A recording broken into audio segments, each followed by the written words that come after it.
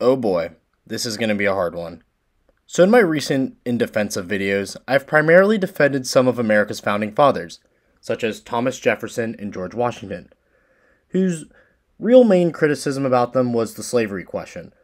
Well, today I'm going to talk about someone who is completely different as I defend Andrew Jackson. Yikes. Please don't be too mean to me in the comment section, guys. Part 1. The Trail of Tears. Like my past two videos, I've decided I'm just going to jump straight into the controversy and discuss the Trail of Tears. Before I attempt to defend Jackson, I do feel that it is a very underrepresented historical topic when we talk about Native American history. So, I believe a brief history is in order. Prior to Jackson's removal of the Indians to the west, there were considered 5 civilized tribes that held land east of the Mississippi River in America's South. Though other Native American groups did live in the east and in the south, these tribes were the most assimilated into American culture, which they believed this would be their shield towards encroachment from white settlers. The 5 civilized tribes were the Choctaw, Chickasaw, Creek, Seminole, and the most assimilated were the Cherokees, but more on them later. Unfortunately for these tribes, many politicians and white settlers wanted to inhabit their land, as westward expansion was occurring. Eventually, Congress would pass the Indian Removal Act, which required the 5 civilized tribes to move to Indian Territory, which is in modern-day Oklahoma. According to supporters of the bill, including Jackson himself, the Indians would be threatened by an onslaught of white settlers, and by moving them west, this would allow them to continue their lifestyle. Basically, in other words, Jacksonian Democrats believed they were preventing future wars with the Indians. Despite the Indian Removal Act passing, it had strong congressional opposition, with the act barely passing. Nevertheless, the bill passed, and Jackson was given authority to make treaties with the 5 civilized tribes, and it created the Bureau of Indian Affairs, a government organization that's still around today. A little-known fact about the bill was initially it was supposed to allow the natives to stay on their land if they chose to do so. However, through threats, coercion, and trickery, the United States got all of them to comply. The Choctaw were the first tribe which was going to be moved west. Initially, the Mississippi state government abolished the Choctaws tribe, which would later be ruled unconstitutional, but I'll get to that later. By destroying their authority and their autonomy, Mississippi's government forced the local Choctaw chiefs to sign the Treaty of Dancing Rabbit, which forced the Choctaw to move to Indian Territory during the winter. Nearly 1/4 of the Choctaw did not survive the journey. The Chickasaw were the next tribe to be moved to Indian Territory. Unlike the Chickasaw handled their own removal process and did so voluntarily. As a result, they had a much easier time moving to Oklahoma than the other tribes did. Yet, the news of the Choctaws' struggles soon spread to the 3 remaining civilized tribes.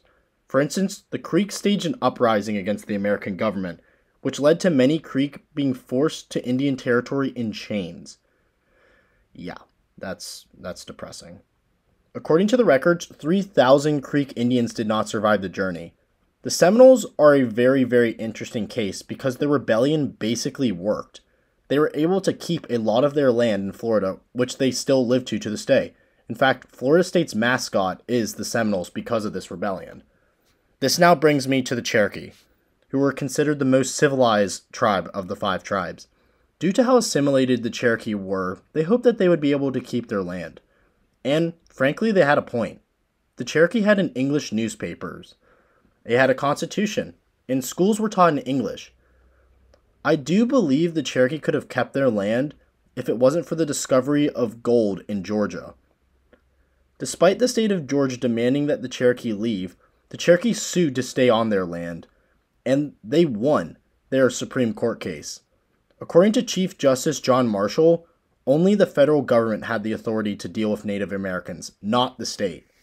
Now, this is where history starts to diverge a bit, and I want to set the record straight. It is common for people to blame Andrew Jackson entirely for the removal of the Cherokee Indians, which is not completely fair. Often they cite the misquote, "John Marshall has made his decision, now let him enforce it," as evidence to Jackson wanting to remove the Cherokee Indians. First, that is not Jackson's actual quote. He really said, and I quote, "The decision of the Supreme Court has fell stillborn, and they find that they cannot coerce Georgia to yield to its mandate." Not as catchy, obviously, but I get how the John Marshall quote is catchier, which is why we remember it to this day. Anyway, did everyone know that the removal of the Cherokee, otherwise known as the Trail of Tears, did not happen under Jackson's presidency? Well, it's true. It actually happened during Martin Van Buren's presidency, which, fun fact, is the only president in U.S. history whose native language isn't English. The more you know. Before you say it, Jackson critics, yes, the Trail of Tears did not happen under Jackson's presidency, but he still outlined the plans for Van Buren, but Van Buren continued them. I do believe that is unfair to claim this, though, because Van Buren could have easily followed through with John Marshall's ruling, and he could have prepared a much better logistics plan for the Cherokee's removal out west. The fact is, the other four tribes can completely be blamed on Jackson, but the Cherokee, which is probably the most tragic of them, is not solely his fault, and historically, we need to shift some of the blame to Van Buren, who stood idly by while these atrocities went on. I've also mentioned as well how local state governments had a huge impact on the removal of local Native Americans. For instance, we don't blame the Mississippi state government. Instead, we just blame Jackson.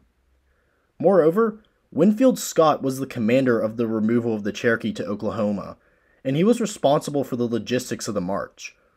Under Scott's command, the Cherokee did not have shoes, blankets, and food provided for them. Their food was even rotten during their travels. In my opinion, Scott's failure of logistics and providing adequate aid to the Cherokee is a huge reason why the Trail of Tears was as bad as it was. In the end, 4,000 Cherokee died during the Trail of Tears, and it should be remembered as one of the darkest moments in American history. Now, I'm going to share some controversial opinions that you might disagree with, but please just hear me out, because frankly, I think it needs to be said, especially when understanding the time period. Today, we see the removal of the Native Americans as disgusting, and frankly, one of the most morally reprehensible actions in American history. As a native North Carolinian, the Cherokee Reservation is a few hours from where I live, so I've seen the poverty firsthand. But when it comes to Indian removal, I unfortunately think that it was inevitable.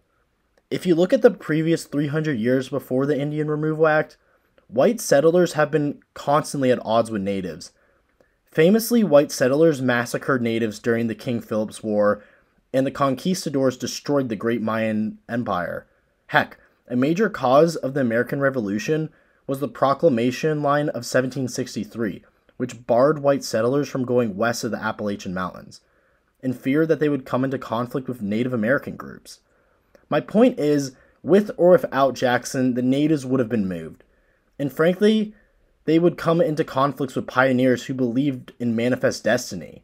We can't solely blame Jackson's presidency. Even after Jackson's presidency, we saw how settlers would continue to encroach on native land, even in Indian territory. The Battle of Little Bighorn and the Indian Wars fought out west happened 40 years after Jackson's presidency, under leaders that we would consider pretty aligned with our modern-day values. It is a sad thought, but American settlers taking over the whole country and not leaving much for the natives was an inevitable historical trend, and we might kick and scream and be sad about it, but we're just playing Monday morning quarterbacking if we do. But without these disgusting acts, I think the United States would be a shell of itself. Okay, that was dark, and I'm sorry if it makes you upset, and I'm sorry if that makes you uncomfortable. So, History Channel guy, can we talk about something else a little more fun? Maybe some of Jackson's ridiculous antics? Well, thank God you asked, because we can right now. Part 2. Jackson was insane. A common thing I hear about Andrew Jackson is how he was too crazy to become president. And most of that can be cited with his crazy White House party and his habit of dueling. So I'll first address the White House party. As many of you know, after Andrew Jackson won the presidency, he had a giant inauguration party, which quickly got out of control. Apparently, during that party, people were throwing food everywhere, destroying furniture, and even crushing cheese into the White House carpets. Interesting. Apparently, the threat of Jackson's life was so bad that a group of friends had to make a human shield around him so that he could escape out of the White House. Now, in today's politics, this would never be acceptable. But honestly, I don't have a huge problem with the White House party. These were Jackson's supporters, and they were really, really excited about him winning. Remember, to many Americans, Jackson was the champion of the common man. And for the first time in American history, the common man just won the presidency. Just think back to how elite John Quincy Adams was, and how Jackson was previously cheated out of the presidency through the corrupt bargain. I have no problem with the American people getting wasted and having a huge party. So, let's put this issue to rest, shall we? But History Channel guy, what about the duels? How can someone be president who literally kills people as a way of solving their grievances? Well, that's a great question, but I think you really have to understand the historical nature of dueling. Jackson was a Southern man, and a very common belief in the South was dueling was the best way of preserving your personal or family's honor. In fact, Jackson's most famous duel against Charles Dickinson was completely legal under Tennessee law. But I'm going to get off topic here because I need to tell you about this duel. So Jackson and Dickinson hated each other, mostly because both men were horse breeders and they both disagreed immensely on politics. Well, Dickinson had the foolish idea to call Jackson's wife a bigamist because apparently Jackson and her married before her previous marriage was ended, which is technically adultery. It's the definition of 19th century drama. But this would be a common insult towards Jackson his whole life. Anyway, Dickinson was a very experienced duelist, and he had even killed 26 men dueling, and he definitely believed that Jackson would be number 27. Wanting to get rid of Jackson politically, they agreed to a duel. Jackson knew that he wasn't a good enough marksman to fire the first shot, so, like a true gentleman, he allowed Dickinson to have the first shot. Dickinson aimed to kill, as he aimed for Jackson's heart, and he hit him. But somehow, our future president stayed up and steadied himself for his first shot. According to the gentleman rules of dueling, you were to stay completely still for someone's second shot, meaning Dickinson was a sitting duck. Jackson shot and killed Charles Dickinson, all while being shot in the chest. After the duel, a doctor was amazed that Jackson was still on his feet. After being shot, Jackson reportedly said he would have killed Dickinson even if he shot him in the brain. What a badass. See, I find stories like this not only to be interesting, but really, really funny. Some estimates have Jackson being involved in 103 duels. At the time, this was a gentleman's way to solve disputes, so I have no issue with it. I frankly wish they would bring back duels today.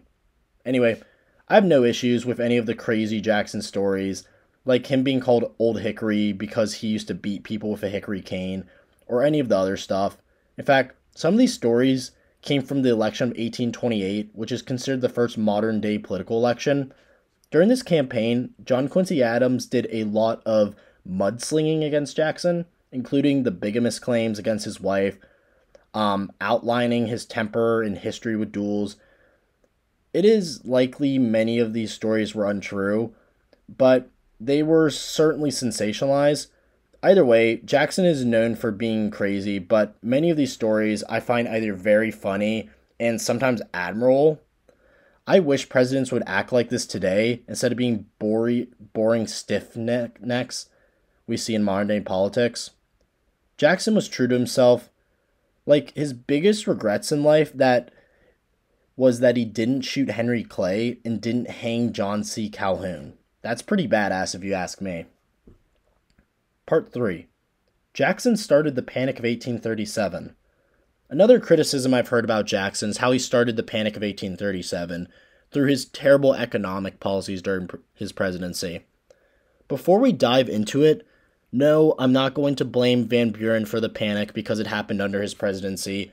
Unlike Indian relations, economic issues such as recessions take multiple years to occur, and Van Buren did not have the power to stop it. Though I do believe that Jackson and his actions towards the pet banks did contribute to the Panic of 1837, I also believe many of his economic actions were justified. The Second Bank of the United States was given a 20-year charter in 1816, which gave the bank the rights to be the United States financial agent. This meant that the central bank made deposits, gave out loans, and regulated the United States currency by issuing banknotes and transferring cash between states. The initial idea behind the charter was that the president and Congress would oversee the bank's activities, yet over 80% of the bank was owned by wealthy elites. To many rural voters, who, we have to remember, are Jackson's base, the Second Bank of the United States gave away much of the influence to foreign investors, which hurt the working man. Personally, Jackson questioned the constitutionality of the Second Bank, and he thought the bank was ripe with corruption, which he was right. Instead of a central bank, Jackson believed that the individual state should have the power to control the United States monetary policies. Knowing how unpopular the bank was to Jackson, the Second Bank's president wanted to force the renewal of the charter in 1832 instead of 1836, because it could be used against Jackson during his re-election campaign. Believing the bank held too much power, Jackson vetoed a bill renewing the bank, a classic Jackson veto if I've ever seen one myself. Not wanting to anger Jacksonian voters, Congress did not overrule the veto, and from there, Jackson established state banks, later called pet banks by political opponents. With the new influx of money in these smaller banks, many of them used the banks for loans for land out west, basically land speculation. In many ways, this created land grabs out west, which helped populate these new territories which desperately needed to be populated, but it also caused huge inflation. In Jackson's final year as president, he attempted to quell the inflation by requiring that the payment for government land must be conducted in gold and silver. During the Panic of 1837, half of the banks in the United States failed, and unemployment got up to 25% in some states. Okay, so how can I defend Jackson for this when he clearly caused the panic, right? Right? Well, yes, his monetary policies did not help, but it's not all Jackson. With or without the new influx of loans, land speculation out west was getting ridiculous, so naturally a bubble formed. Though the influx of money helped grow the bubble would have existed with or without pet bank loans. Moreover, the price of cotton started to drastically decline. Mixed with the British restricting their loan policies, a panic was going to happen. Additionally, I sort of see Jackson's actions as justifiable considering how corrupt the Second Bank of the United States was.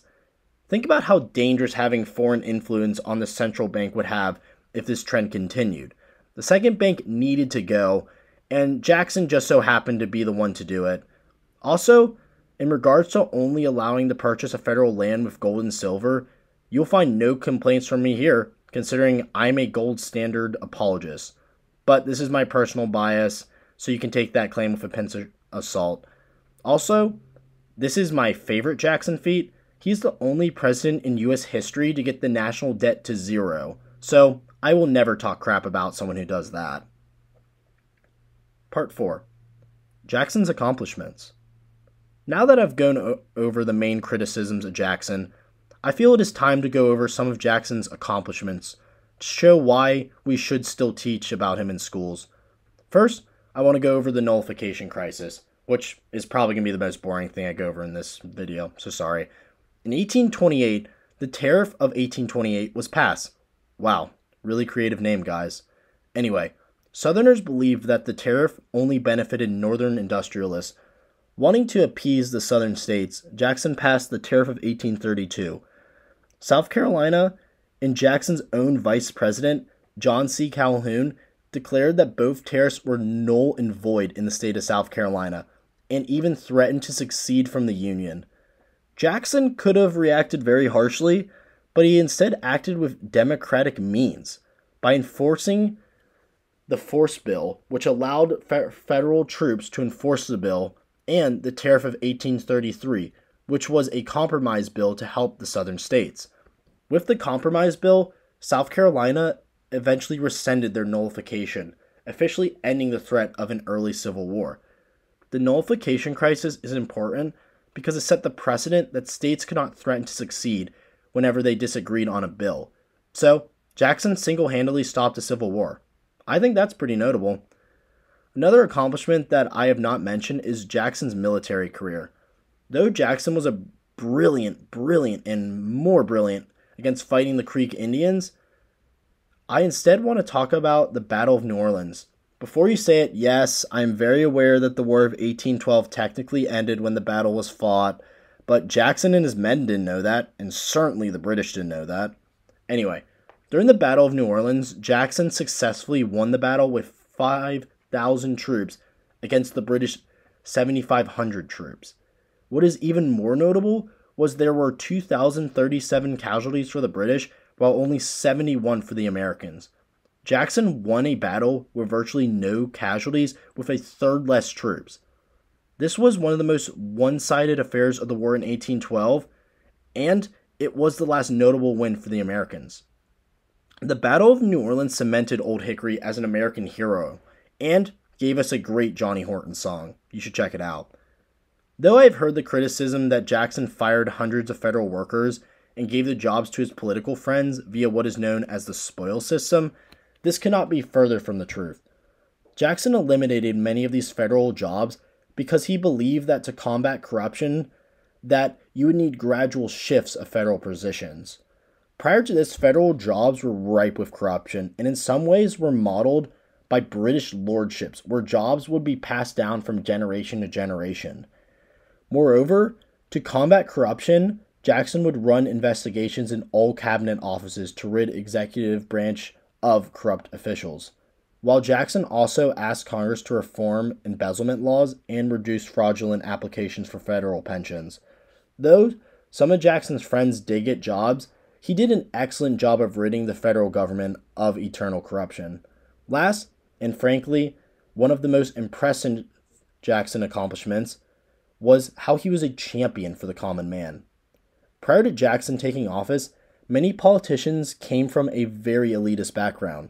The election of 1824 should be a prime example, considering John Quincy Adams went to Harvard, worked in politics since he was 14, and was the son of President John Adams. Jackson, on the other hand, was from a poor family and grew up in the wilderness of North Carolina. Jackson received very little education and in many ways was a self-made man. In fact, he was the first president who came from west of the Appalachian Mountains. We should not underestimate how important Jacksonian democracy was, and the best exhibit of the spread of Jacksonian democracy is the establishment of universal white male suffrage. Prior to Jackson implementing universal white male suffrage, to vote in the United States, you needed to be a property owner. This obviously barred the majority of possible voters from voting in elections and made politics a very elitist practice. By eliminating the property requirements and tax qualifications, overnight, common working Americans could decide who could hold the highest offices. In many ways, every American can attribute their right to vote through Jacksonian democracy. And frankly, we need to teach future students about that. In conclusion, I think that Jackson and his interactions with Native Americans should be fair game for history classes, considering these are untold stories that frankly every history student should learn about. Simultaneously though, I do feel that Jacksonian democracy also needs to be taught, considering common Americans can participate in our democracy because of Jackson. In regards to the crazy stuff, I think we should take it as 19th century propaganda and funny stories that were normal for the time period. But seriously guys, can we please bring back duels? Thank you for watching. Remember to like and subscribe if you want more in defense of videos. I'm thinking about in defense of Columbus, in defense of Lincoln, maybe in defense of Grant, possibly open the can of worms and defend a Confederate leader like Stonewall Jackson or General Lee, or I might go more modern with President Nixon. I frankly don't know. But remember to like and subscribe for more videos. Thanks, guys.